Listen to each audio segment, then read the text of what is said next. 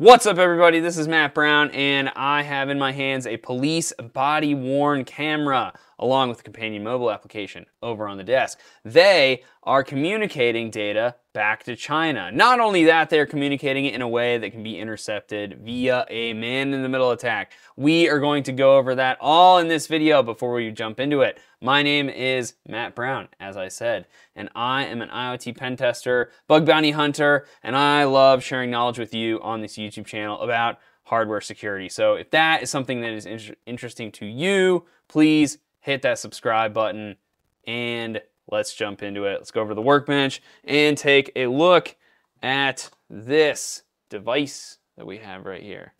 So we can see that this is kind of, your standard form factor for one of these body cameras. And we got a power button here. So we're gonna go ahead and power that bad boy on. And so you can see there that, yeah, we got a camera. You can hit the record button up top and then it'll start recording. It's kind of hard to see there. And I can hit that again to stop recording and so on. And the way that we get data off of this, well, there is an SD card. So like that is one of the ways to get your data off. But the more convenient way is via the Wi-Fi hotspot that this device hosts itself. There are actually a number of things about this device that are not so insecure. And one of them is that this Wi-Fi interface is only active when you put it into Wi-Fi mode. So we're going to do that right now. We're going to show you how the data transfer takes place. Try to zoom in and get as good of a view as we can. So we're going to cycle down to Wi-Fi, and then we got to hit this button is like to select. And then we're going to go to on. And then it puts us in this mode where we're going to see an SSID and a WPA2 passphrase, which is kind of like a weak default, but I gotta give them credit because they are actually using encrypted Wi-Fi and not open Wi-Fi, and you can change this passphrase deep in the settings. They do give you that option, so we're not taking off any points so far. This is all actually not bad.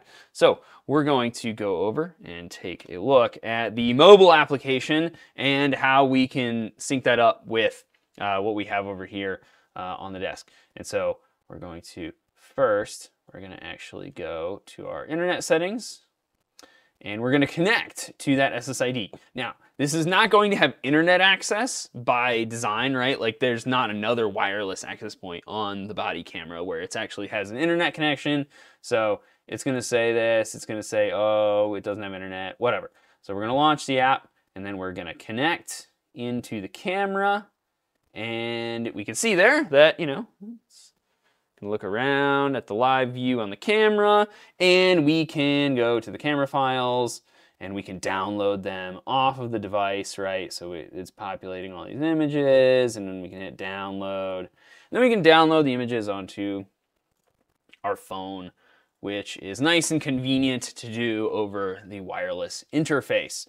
Nothing wrong so far. So what we're actually gonna look at today, the main way that this whole ecosystem gets itself into trouble is when it reaches out to the internet. And like we mentioned, the device itself is not reaching out to the internet. This is a common pattern in some IoT systems where maybe the IoT device, the smart device, will be some battery-powered device. Maybe it'll just run Bluetooth, in this case, Wi-Fi, but it's not really connecting to your Wi-Fi network.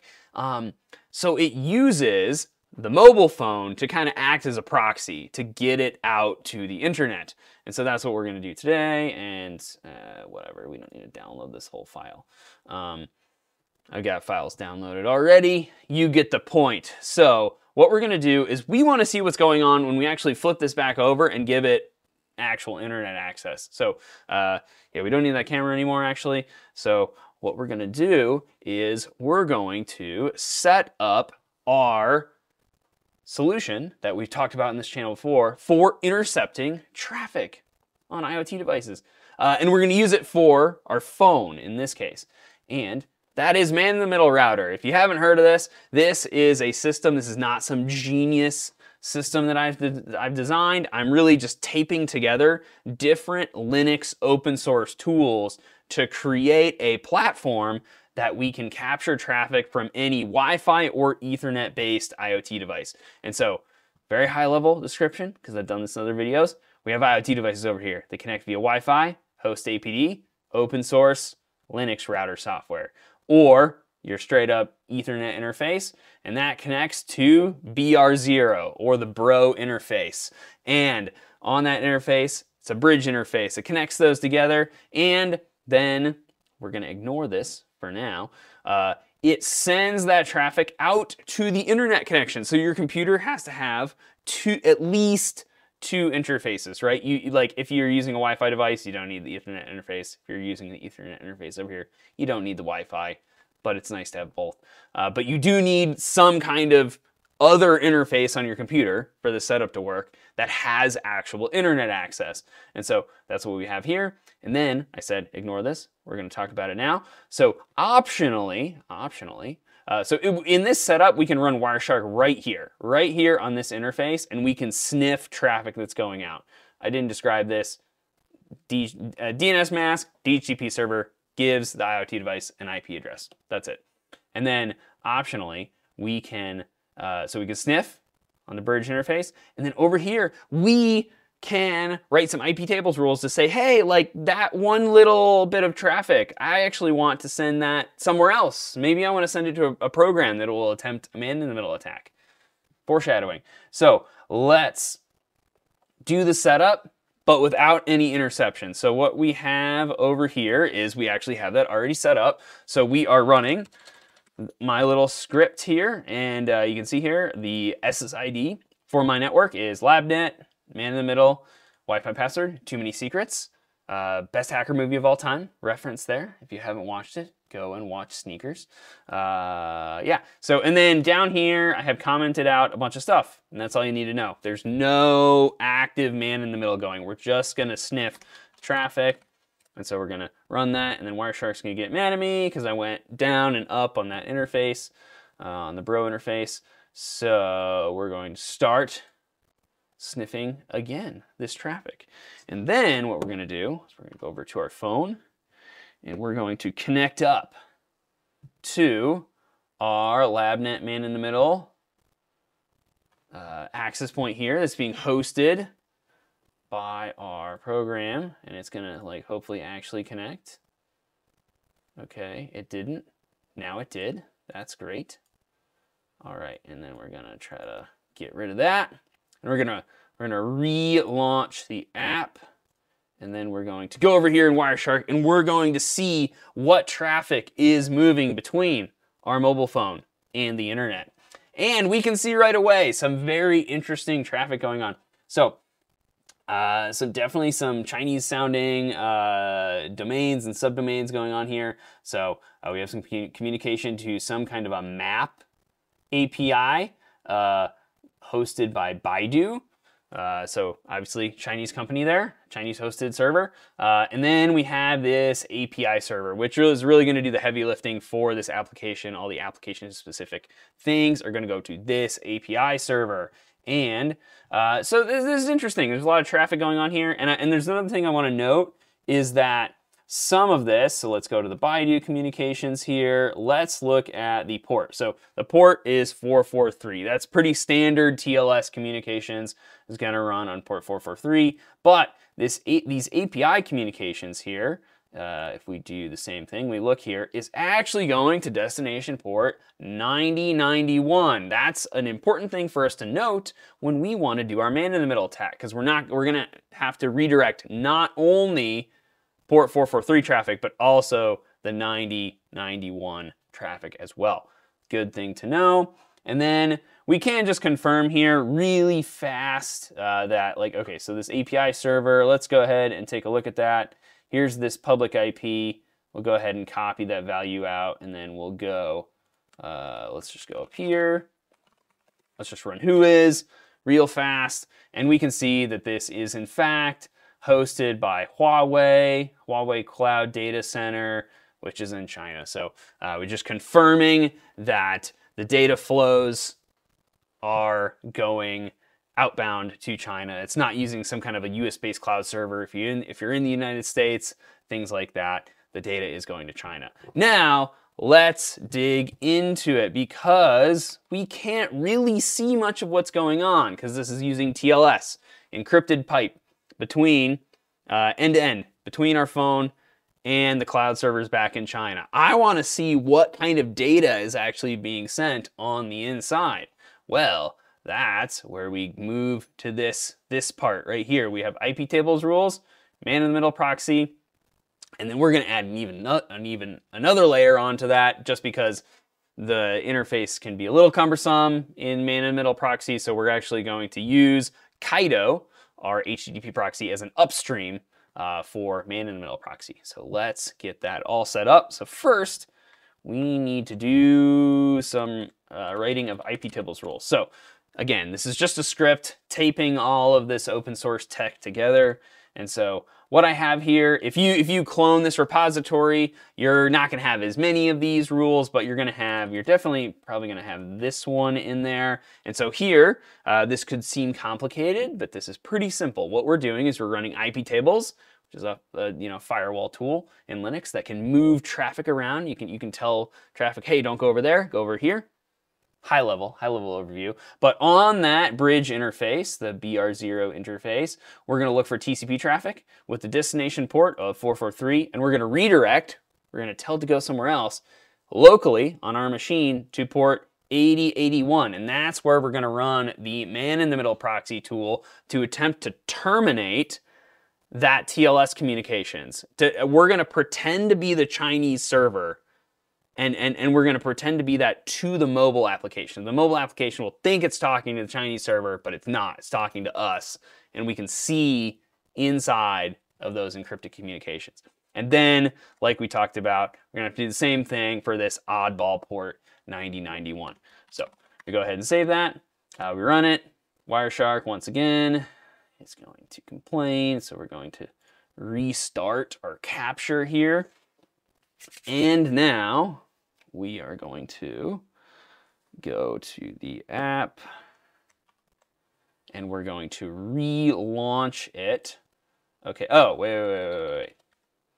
No. First, we need to get man-in-the-middle proxy set up. So we're actually going to use man-in-the-middle dump, which is the same tooling as man-in-the-middle proxy, but instead of having this terminal interface, it just prints it out on the command line here. So much more rudimentary, but that's fine in our case. And we're going to use it in upstream mode, where it's going to send HTTP data that it captures to port 8080, which I happen to be running, not over there. Over here, I'm running Kaido.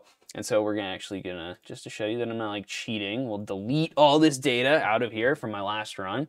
And we're going to intercept data in man-in-the-middle proxy or man-in-the-middle dump, and then it's gonna send it to Kaido. So we're gonna run that command.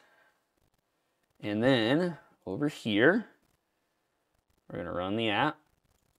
And then we're gonna start seeing all this data getting decrypted. Okay, so we're starting to see inside some of these communications. And you'll see that some of them we do not successfully man in the middle. So up here, we can see some communications to blank. That's not helpful. Oh, here we go. AG, so some kind of GPS service that Google has. Here, it's failing to connect to that because the client does not trust the proxy certificate. Duh. It shouldn't be trusting our random CA certificate that we're signing all these certs with. But for all these communications that this specific app is using, it trusts it all, right? The API server, we can see inside all those comms. Actually, some communications to Google that is being performed by this app, not performing certificate verification at all. That API server, the Baidu Maps servers. So this is all super interesting. And so now we're going to go ahead and we are going to look at that data right here, because here we can see inside of Kaido, we can see inside of the HTTP communications.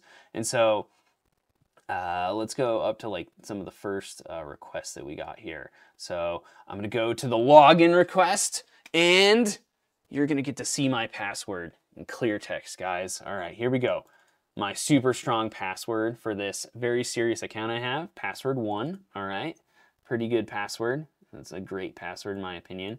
There's my email, so be sure to send all your spam to this email account, not my other one.